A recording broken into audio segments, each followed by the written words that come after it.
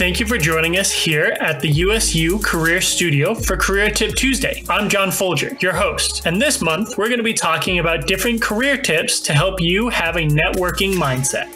Today's Tuesday tip is going to be all about maintaining and utilizing contacts and relationships. One of the most common criticisms of networking that I hear is I feel guilty using my friends, family, and others to benefit myself through networking. It feels like I'm taking advantage of our personal relationship for professional gain. Today's tip will hopefully offer a reframe to this line of thinking. As we have discussed earlier, networking is linking yourself to others for the mutual benefit of each person. Building these relationships are meant to go both ways and benefit both parties. You are gaining contacts and building relationships in the hope that will help you in the future, and those you are talking with are doing the same. When using the phrase utilizing contacts, I don't mean to ask every person you contact with for a job position. That would be inappropriate and honestly ineffective for you. What I mean is to use those you get to know for informational interviews, meaning finding out more about their professional career and what they do, inspirational quotes and examples, letters of reference if you know them well enough, and other additional professional help. As well, you can do the same for these people in your circles of networking. These networking relationships need to be built like you would any other relationship. You also need to work to maintain them and make them useful for both parties. This means following up regularly with this person as often as is reasonable and appropriate. This can be done through helping people out, sharing insightful articles that made you think of them, meeting up via Zoom or phone call every once in a while, etc. You may be the contact that helps another person achieve their career goals, just like how you are striving to fulfill your own. Networking is about creating and building relationships ultimately. Like anything created, these relationships are meant to be utilized, but they also require work to be maintained and to work effectively for all those involved. This has been your Tuesday tip. Thank you for joining us.